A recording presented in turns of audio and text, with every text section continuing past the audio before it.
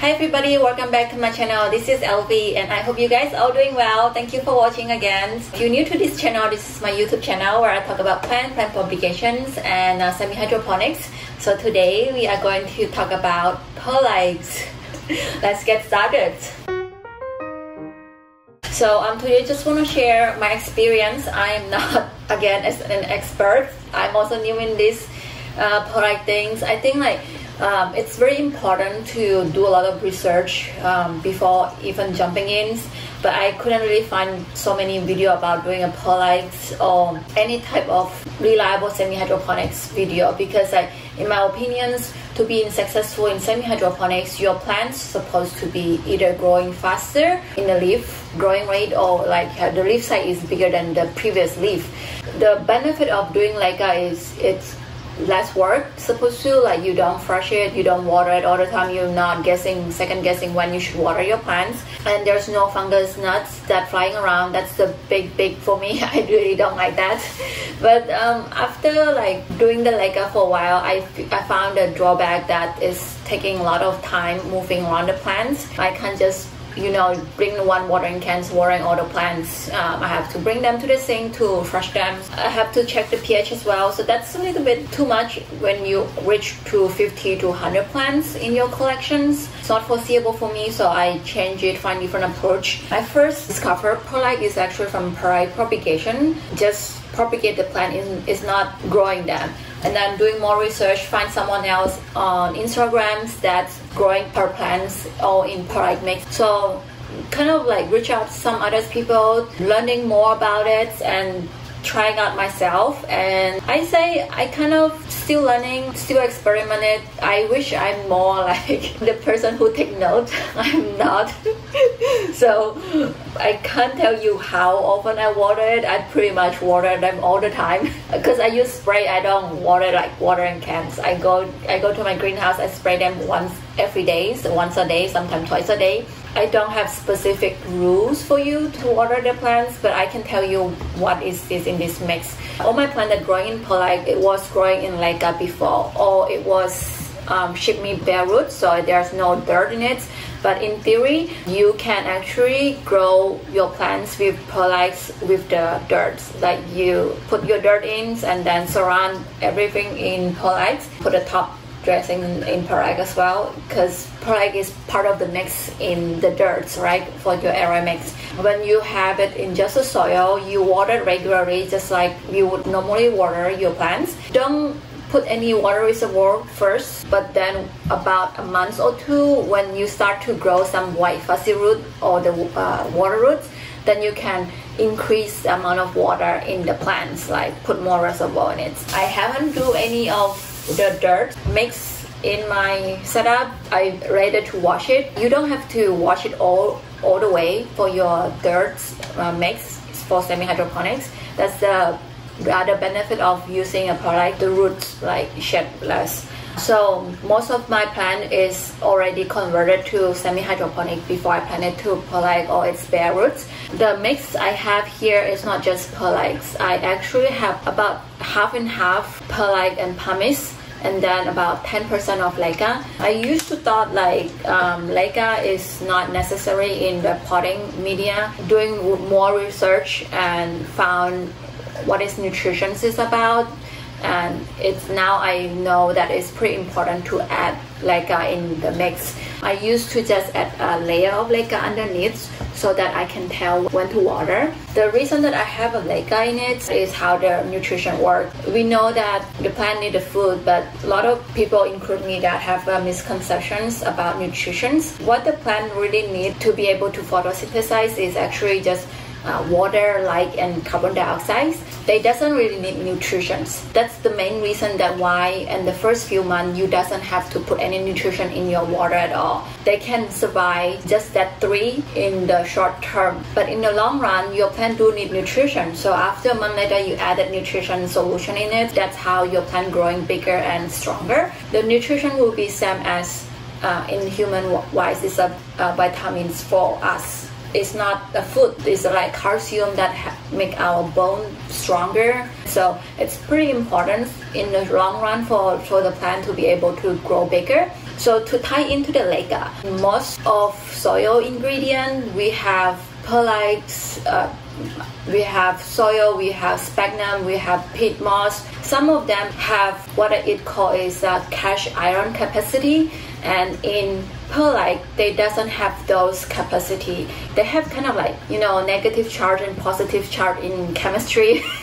It's getting like a little bit technical. This is what I kind of like doing some research and just like, whoa, let's really go crazy about it. You should check out his video. I watch it on YouTube. It's called Swedish Plantguys. I love all his video. He is really knowledgeable. The perlite mix person that I'm learning from is, she is from Australia. I link her Instagram down below as well. She's doing this for over years now. A lot of her plant is grow as big as she is growing in soil. So I can point you where the expert at. What I'm gonna say, yeah, the Swedish plant guy was talking about all about nutrition you need to know. So the cash ion capacity is like this positive and negative charge in the substrate that you have. Not all material in the substrate that have that capacity, and perlite and pumice is one of that doesn't have that capacity. So when you water your plant with the nutrition water, the water and the nutrition just come down right to the bottom.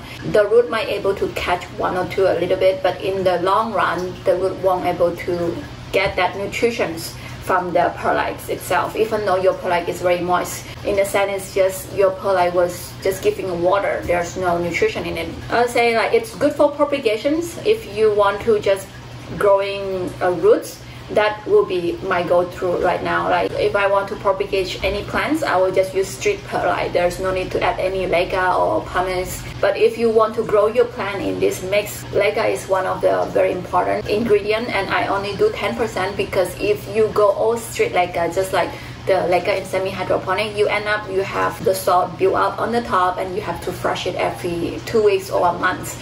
And so with my setup, I just think that because this is less leca, the salt build up will be less. This is why I found it's more attractive to me. It's easier to maintain. I grow them more like in growing in the soil. For this substrate, I was following with the girls that were in Instagram. But if you doesn't want to mix it yourself, there's one brand that make from Germans. It's pronounced Lejuka. I spell it down here. I actually bought one already, and I just put some of my regular indoor plant in that to kind of experiment before I do a video of it. They also have pumice, lava zone, and they also have a slow release fertilizer. So in that mix, it's pre-made for you. You can just try on that. But their mix is way smaller than I have.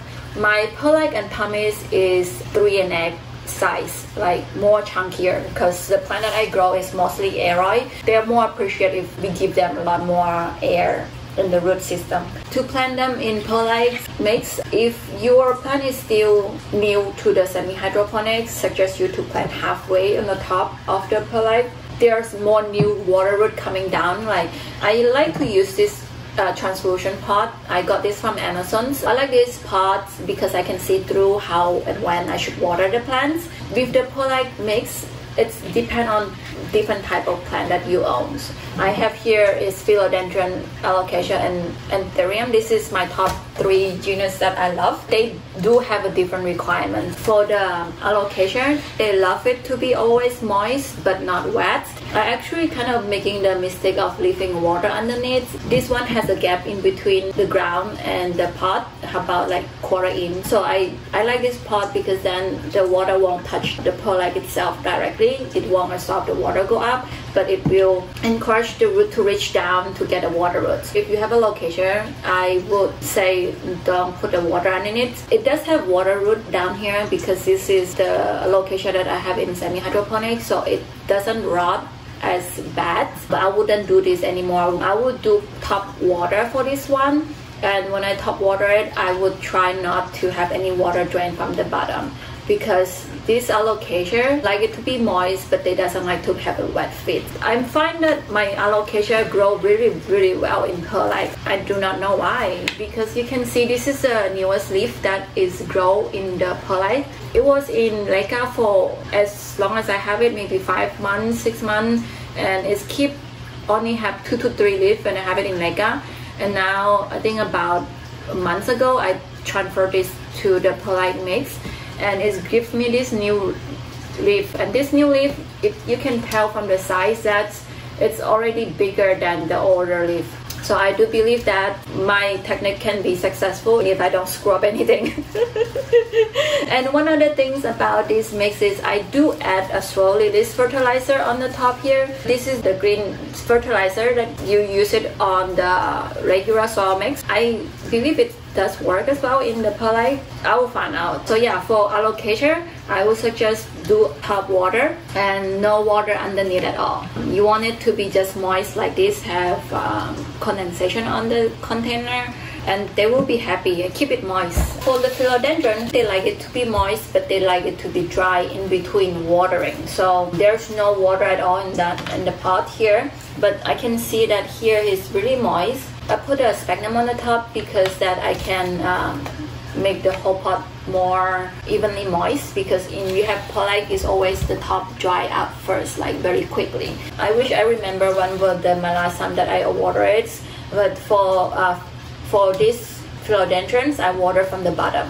So I let it go up to about 1 to 2 centimeter on the perlite, let the perlite absorb all the water itself, and then after it dry out I leave the water in the tray, like to encourage some of the root to come down here. This is the new root that coming out after I put it in perlite. And this is the newest leaf that come out. I don't know if I'm doing successful yet because I see the leaf is still slightly smaller. And this one, this is my philodendron McDowell that I got from Can Philodendron. It was growing in the soil, and I just transfer this to the perlite mix. So I wash all the roots. I clean my best, but they're still not super clean. Not all of the root is water root or semi-hydroponic root yet. So, but you can already see that there's some red fuzzy root coming out. For philodendron, you want it dry in between. For this one, I only have one pot set up like this. I have the string coming out from here, and there's root already come out. This right now have no water because this pot has been wet over months. Even right now, it's still really wet, and I already seen that the root that come out has started rotten. It was way too moist. So even though right now the top is dry, I don't water it for maybe another 2 weeks because I hope to make this one not completely dry but slightly dry before I add new water. As you can see, I have different leaf size. This is the leaf that I grow in soil. All other 3 also growing in soil, and I think if you let it dry out a little bit more, it push out bigger leaf. So this is my newest leaf. It's so small. It's been constantly wet. I don't know why. Somehow if you get your plant moist and dry in betweens, the plant grow actually bigger and healthier. So that's why I have been still experiment on the wet dry cycle. I don't know how would be able to achieve it if you were just let the water moist the whole month. My goal is to put enough water that it will be dry out in about 2 weeks max. So right now still adjusting when I should water it, when I shouldn't water it, and also your house and my house is going to be different, so you have to kind of monitoring what you do. But the point is, like, even growing in perlite, you do need to give them a dry cycle. Growing perlite might be kind of similar as you growing in the dirt now, but the benefit of it is there's no fungus that will flying around. One very sad news is that if you growing your plant in perlite or semi-hydroponic, you do still get bugs. I was shocked one time that I find a trip in my house, like in my collection, because I was like, this entire room has all what happening. Fun fact about trip is they don't lay egg in dirt, they lay egg in the leaf. So it was springtime about 2 months ago. They start to active in spring, so that's where you see internet people was like, oh, what happened to my plant? Oh, I found it. It happened to me too. It was laying egg on the leaf that I purchased over the winter time, and it was kind of winter, they don't hatch. After the springtime comes, they start to hatch, and it's like horrible. Don't think that semi-hydroponic will not have bug. It's still going to catch you if you're not careful enough. The perlite pumice mix is more like a new trend in US. People been doing this for quite a long time, especially in Australia or in Europe. They do semi-hydroponics. Some people has able to manage to grow as big as in the soil. So follow those people. I think that would be my best tip for everyone here. But thank you for watching though. Thank you for following my experiments. I'm getting an outdoor greenhouse very soon. So when I have an outdoor greenhouse, some of my plant will actually go back to soil because I want to have automatic sprinkler system in that outdoor greenhouse. I think that's way easier for me to water them. So, but the one in the house, because I really hate fungus gnats, so I will still keep it in semi-hydroponics.